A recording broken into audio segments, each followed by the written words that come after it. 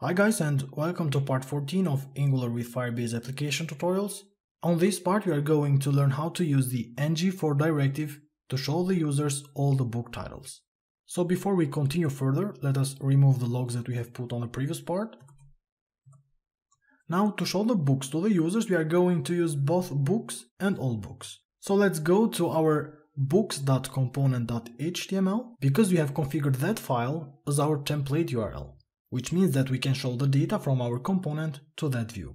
So go to our books.component.html, and in here we are going to use an ordered list to display the data. Inside the unordered list, we are going to display a lot of data for each of the books, which means that we are going to repeat the list item tag. So this means that we are going to put our ngFor directive inside this tag. Just write star ngFor is equal to let the book of books and then put in here async. This means that we are going to get the data asynchronously. We are going to use a string interpolation that we have learned on part 5 to display the data from our component to our view.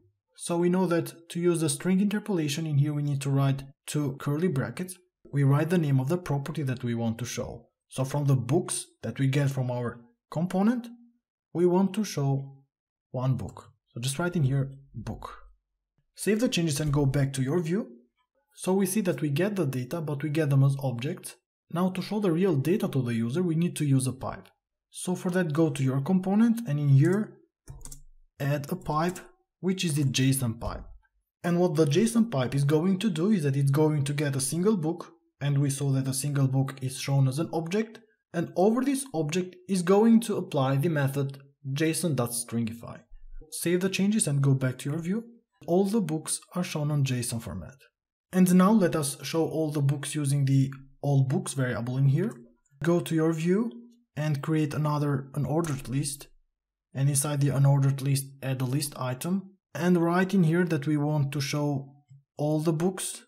But instead using the books, we are going to use the allBooks in this case. So let us not show all the book details to the user, but just the book title, and the book title is going to be book dot. We know from the database that our books have a property title, so for that on our component just write book dot title. Save the changes and go back to your view, and here you are going to see all our 6 books like book title and the value. So guys, this is all for this part. On the next part we are going to create our first service. We are going to create a service because we want to have all the logic in one file.